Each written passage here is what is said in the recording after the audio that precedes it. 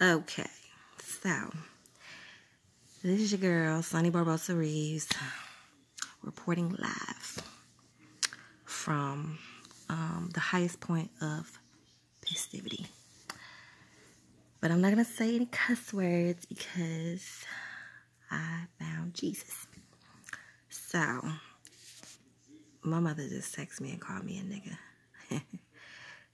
Anywho, here's what I would like to know. YK Osiris Father. Before that boy became famous, the father was talking to everybody, repping his son with everybody. Oh, Y2K Osiris. YK Osiris. Okay, YK Osiris. His father. His father was talking to everybody, repping his son to everybody. My son needed to be in the music industry. His father was all for him, supporting him. I mean, his father was making it known that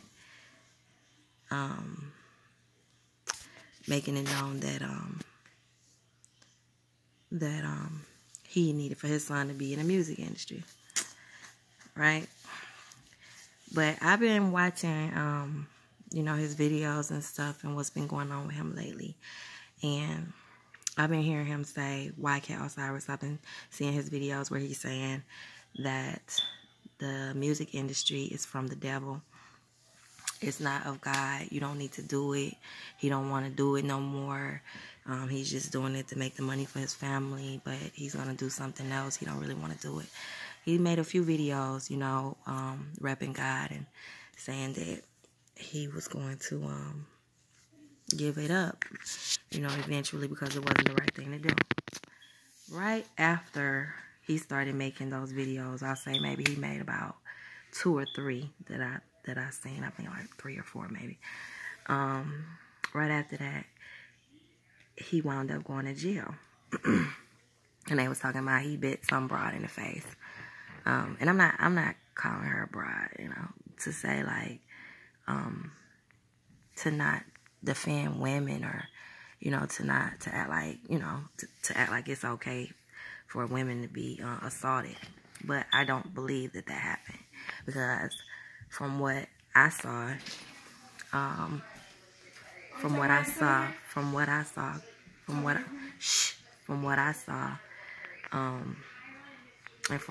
I heard, that incident with the girl happened at his birthday party a while back.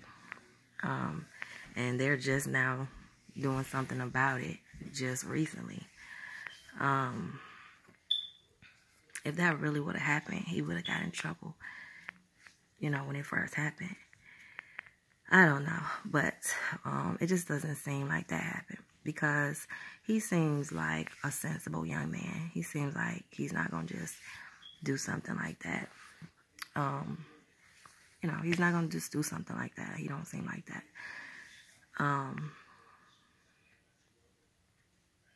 But supposedly he did this and they put him in jail.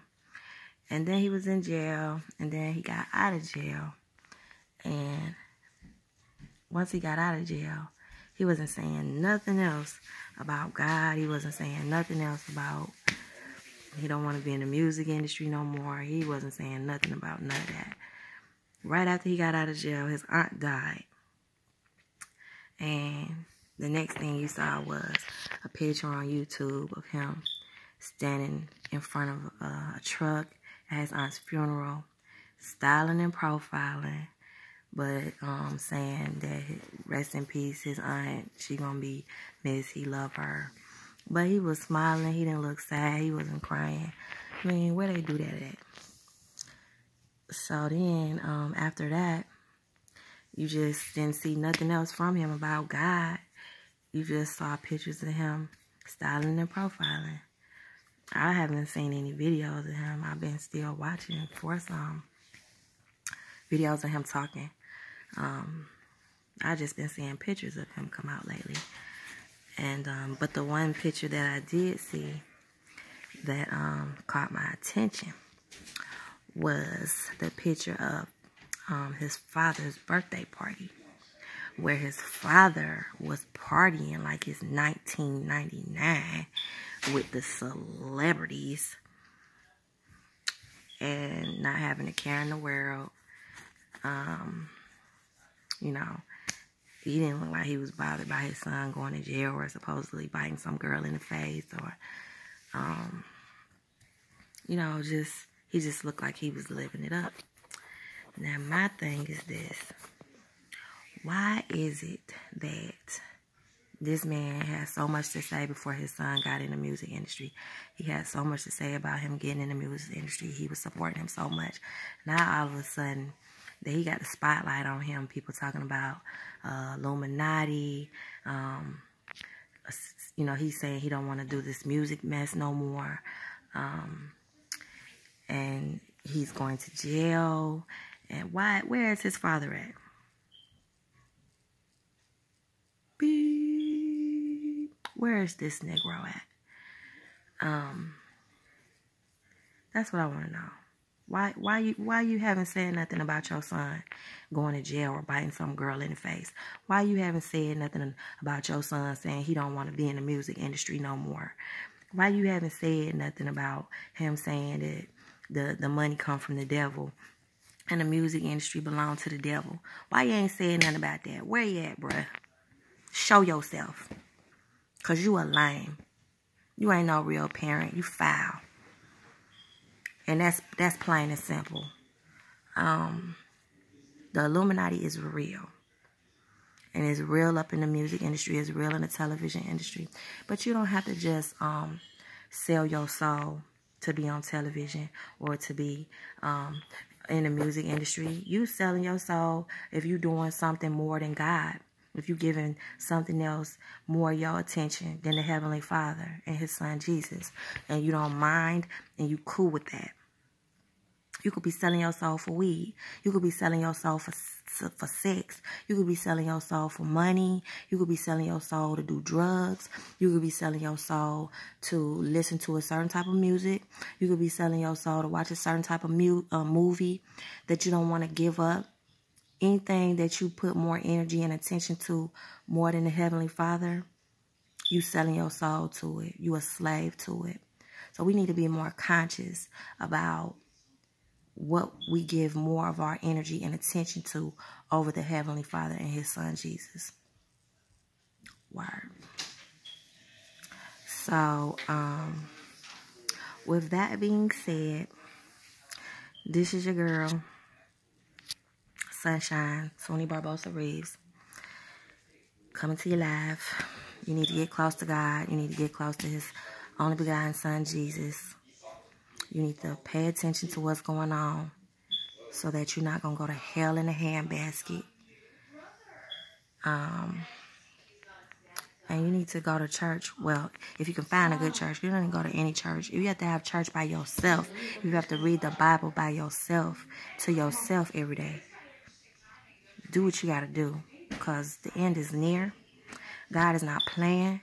The Most High God is not playing with me, my cousin, my mother, my sister, my brother, my husband, my children. None of y'all. He's not playing. So we need to stop playing with Him and give Him His due respect and His due love and His due time and His due attention before it's too late. For real. I love y'all. I pray. Let's say a prayer. Let's say a prayer right now for YK Osiris and his daddy, because we know we got to practice forgiveness in order to get into heaven. Dear Heavenly Father, we come to you right now in the mighty name of the Lord Jesus Christ of Nazareth, asking that you put your hands on YK Osiris, this young minister, Lord God. Heal him, Lord God, from the inside out, Lord God.